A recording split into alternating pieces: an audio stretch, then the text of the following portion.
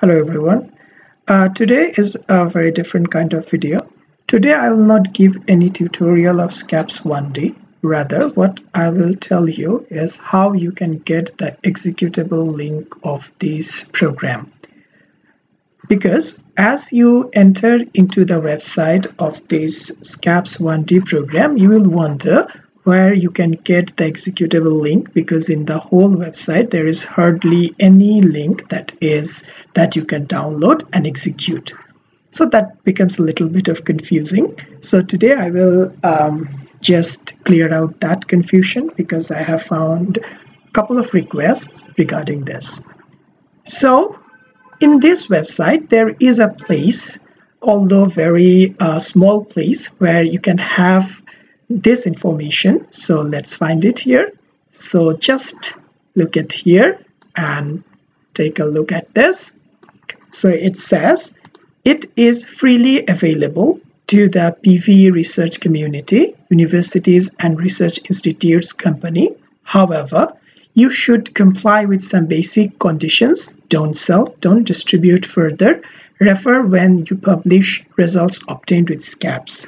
You should send us an email request, your name, your full name and address of your university, institution, company with laboratory or department, and if applicable, the name of your promoter or supervisor.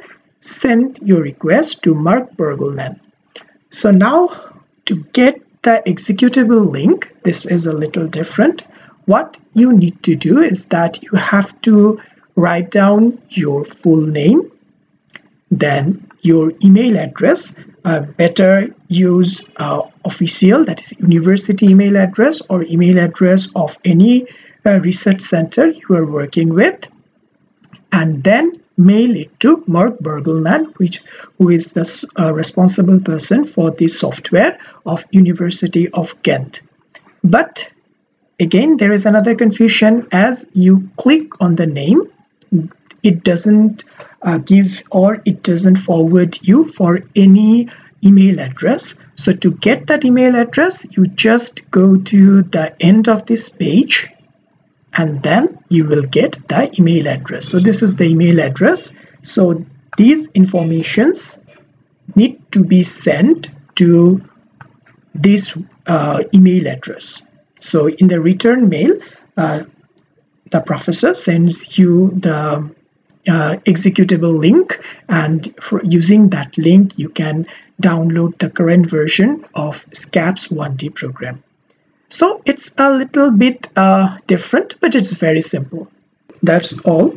I hope I have been able to clear out the confusion regarding getting the executable link and downloading SCAPS 1D program. Thank you very much.